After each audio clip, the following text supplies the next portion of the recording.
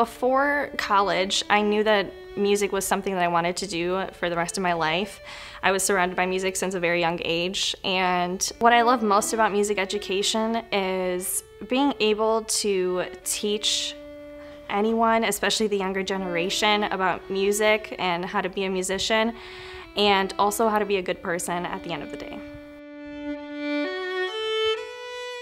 During my time at NIU, my life has developed in a way that I did not expect. There were some people that I looked up to, people such as Dr. Marilyn Doherty, Dr. Christine DeAlexander, Dr. Benjamin Fire, and Professor Blaise Magnier, who were all very wonderful, and I wouldn't be where I am today if it wasn't for you. And I knew that they would provide me with lots of opportunities in the future, and that's exactly what happened. And I am going to be the assistant conductor at the Metropolitan Youth Symphony Orchestra. To my family, my friends and supporters, thank you for being patient. We did it. We worked so hard for this moment, and here we are graduating.